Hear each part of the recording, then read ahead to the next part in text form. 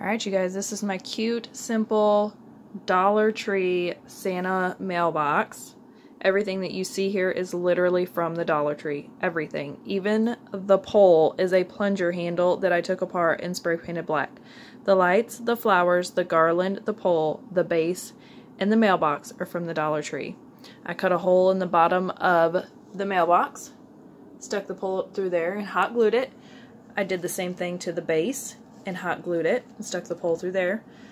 The little light box, the on and off box, the battery box I guess it is, to the lights are hidden inside the base. You can kind of see where I've got the wires go up under there. It's because they're hidden inside the box, so it adds a little bit of extra weight to it, and then it just hides the box, but it's still simple to get to. So this is, if I can get this closed, my cute and simple little Santa mailbox from the Dollar Tree.